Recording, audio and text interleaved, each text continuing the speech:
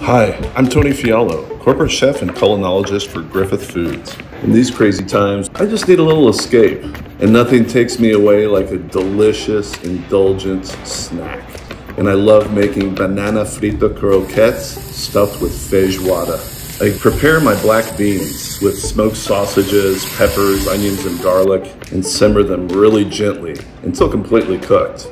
Then I take my feijoada and mash it. All I really want to do is kind of get a soft, smooth consistency with my beans, hollow out some of my raw banana, and stuff them in there. Once I hollow out the bananas and stuff them with feijoada, I then begin to bread. I'm using a Griffith breader here, but at home you can use flour, egg wash, and panko breadcrumbs. They work perfectly. And then for the piece de resistance, a little bit of chimichurri with a little coconut cream. So rich and indulgent, it really takes me back.